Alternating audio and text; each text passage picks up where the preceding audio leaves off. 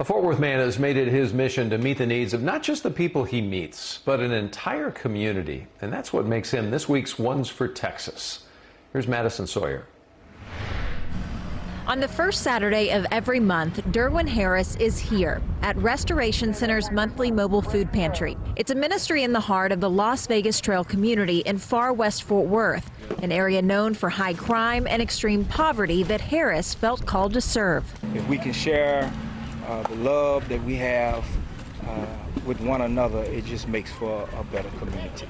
He started the ministry from humble beginnings nearly a decade ago in one of the local apartment complexes. You got it? I went in and talked to one of the managers and asked them if I could have a little pantry in their clubhouse and a clothes closet and do a Bible study. But now he's not just helping one apartment complex, but the entire community. By the grace of God, the ministry just has grown. The ministry continues to give clothing, food, housing, and utility assistance to those in need, but more importantly, they look to transform people's lives inside and out.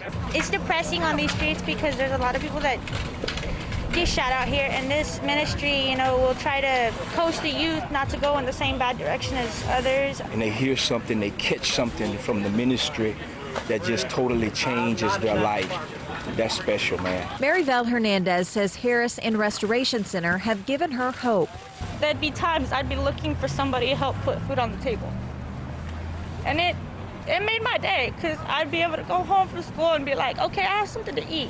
And instead of sitting there and turning their back and turning away, he's like, we're all family.